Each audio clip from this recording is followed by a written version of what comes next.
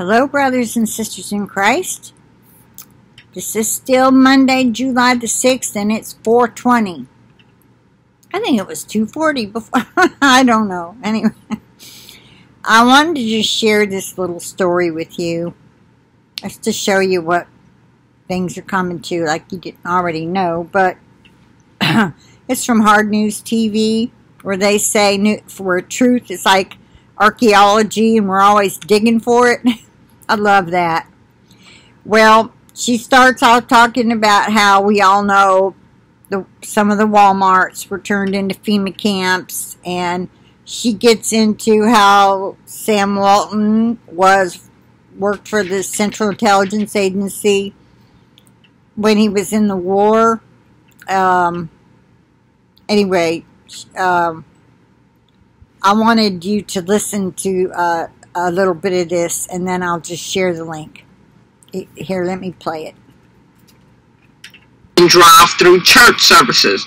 The police were taking people who could not go to church in drive. I'm sorry, I went too far. Okay. Okay? So y'all all remember when the laws first came out that people could not go to church in drive-through church services. The police were taking people's license plate numbers down, and they were being fined. So that one was in Mississippi. This article was in New York.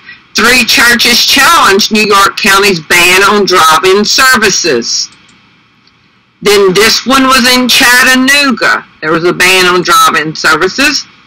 Then this article was in Mississippi. It was talking about the police shutting down drive-in services. So we've all seen that. Yeah, and that one was particularly about Easter. Anyone trying to have a Easter service would be fined, or whatever it said. Church service after mayor banned. There's an ad. You can't see it all because she's just showing you a picture. Church service after mayor banned all in-person Easter worship amid coronavirus lockdown.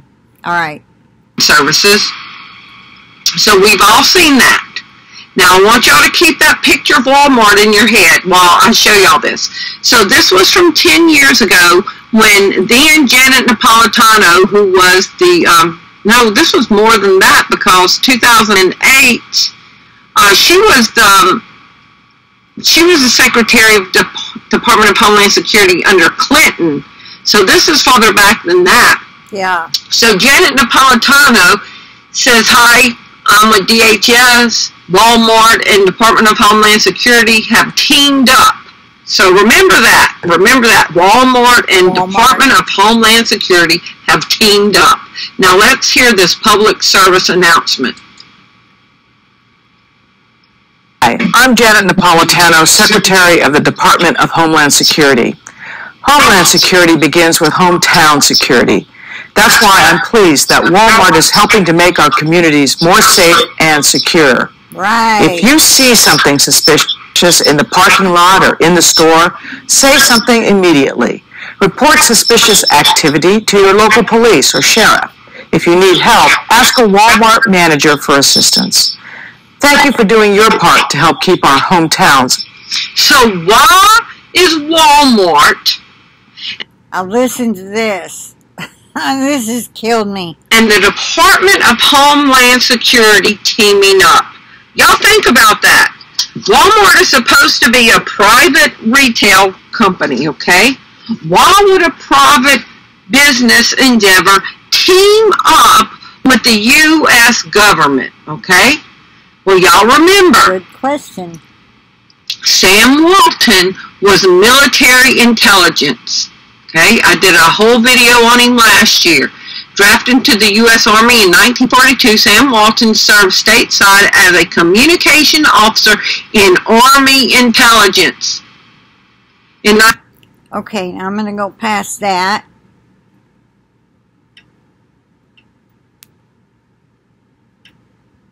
And now, let's see, I want to get to... Okay. Now, I just showed y'all all the churches that could not have drive-in services, right? Well, look at this. This is from yesterday, July 3rd. Walmart is transforming 160 parking lots into drive-in movie theaters. So you can go to Walmart that is teamed up with the Department of Homeland Security and watch movies in Walmart's parking lot, but you can't go see the preacher on the screen preach.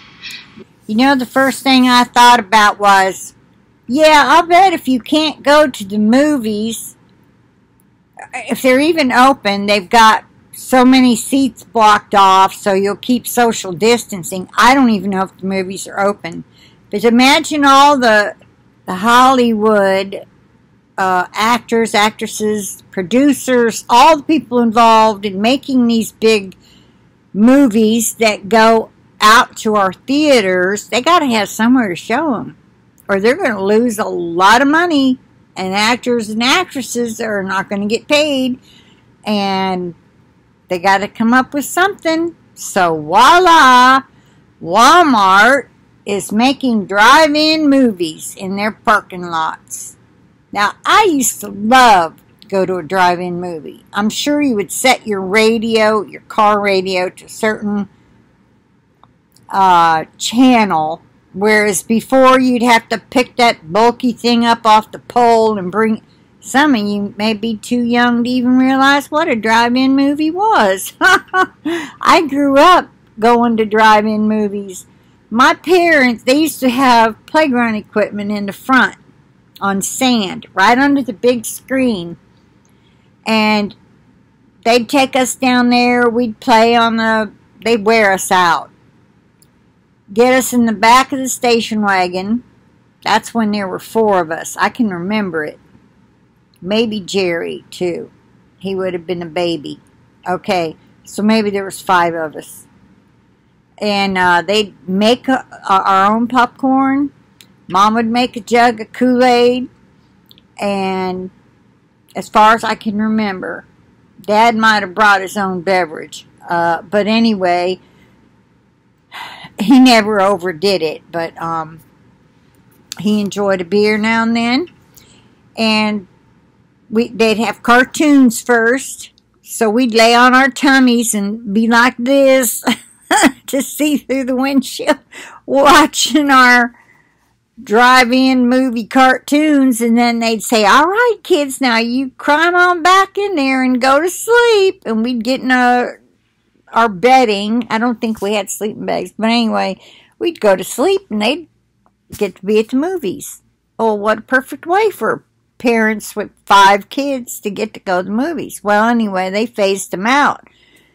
And now Walmart's bringing them back. So those movies they've made in Hollywood can be shown. That's the first thing came to my mind. It's bad enough they don't let churches do this. Have a pastor preaching over a radio station where everybody can stay in their car and hear him. That's just, we're so straight up communist. And this is not for our benefit, but for the benefit of the people who make the movies so they can get some money off of their movies. And yet this is going to be played out like this is being done for us. You just watch and see. Well, anyway, I won't play the rest of it. I'll put the link in the description box if you want to hear the whole thing. Again, it's called July 4th, 2020. This is truly a prison planet. Hard News, the channel is Hard News TV 2. All separate words. TV is capitalized in the number 2. Okay. So with that, I'll say bye for now. Y'all, we're at the end. I'm tell you what, we know church. There's people. I don't know if people are. I know my friend here.